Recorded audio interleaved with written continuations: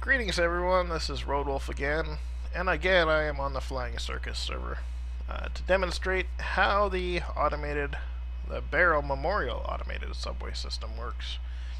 And this is inside the prototype station, which is copied and pasted at every single station using single player commands. I have to bring the file out of the server in order to do that, but I'm lazy. I didn't really feel like wanting to reproduce this at every station manually, so I don't know if you could blame me. So these red wires here, this is your input destination. So these are the toggle switches that you basically have to manually adjust in order to enter the address. And then they go through these gates, which is your outgoing car destination input selector. And the gates are triggered by either the southbound or northbound selection up here. So they come down here, they actually get into an OR gate right there, which combines them. So either OR will trigger those gates and send the signal further on down into the outbound car incoming train disable gates, which is controlled by this green wire, which is ultimately controlled by this purple wire, which I'll get into later. And then, if it's okay, if there's not a train coming, then the signal gets put into these buffers, which are latches. There's 4 latches, 1 for each bit. And then, after a short delay,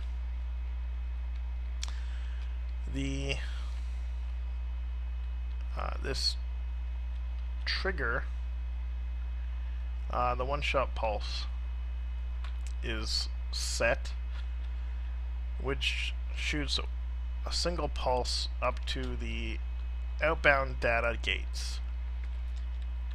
Boom, all the data comes out, and depending on which way you selected, it'll go either to southbound data gates or northbound data gates. And then each one has its own series of one-shot pulses for each data bit, including the start bit.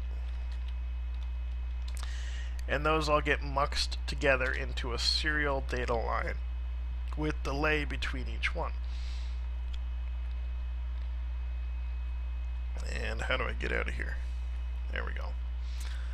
And that gets sent out for each direction, one going southbound, one going northbound. So, that's how the data gets out. How the data gets in comes in through, the same pipe.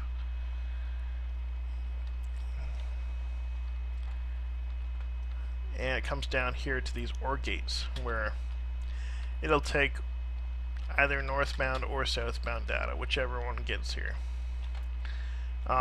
Yes, I understand that, it's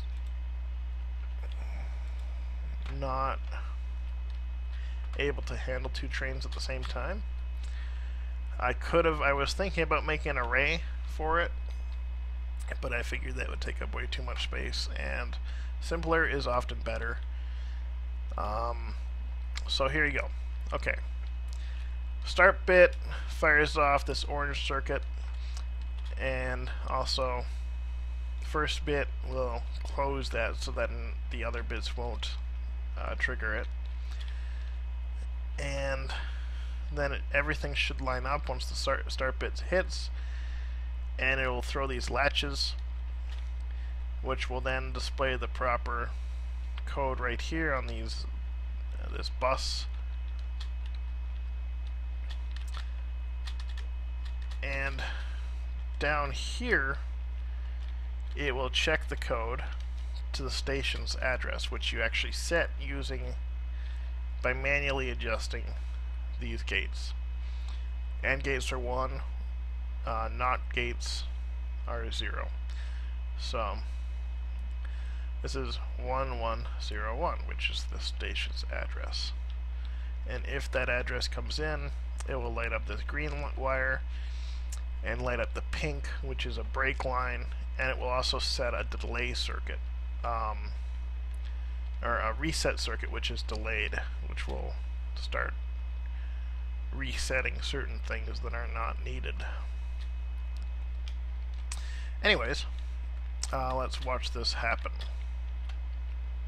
Oh, yeah, if it's not the station, the destination station, it will send the signals up here to the output buffers again, and once the train comes in, it will basically send the signal back out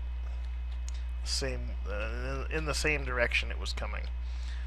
So let's do this so you can see the signal come in. And you see it coming in, and boom, we got 1101.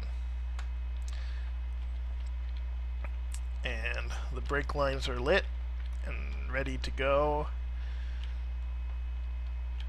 All these things here, this is all just check circuits, train approaching latches,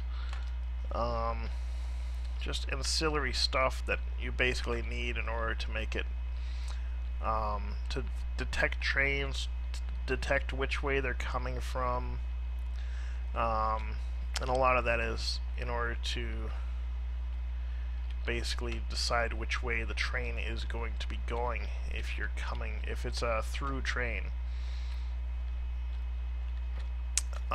So there's a lot of circuitry involved. I would not suggest attempting this unless you understand the basic electronics. But I will have this file available so that you can download it and tweak with it yourself. Again, if you use this actual file anywhere, just please give me credit. But yeah, enjoy it. And of course, it could have been more complex with an array and minecart dispenser and all this stuff, but I figure really, why? So anyways, that's it, and as you can see, the brakes are set. I need an actual minecart here to reset the system, but I can, well, that will reset it. See? But I also included a master reset here, just in case. So yeah, that's it. Enjoy, and I hope you found that educational.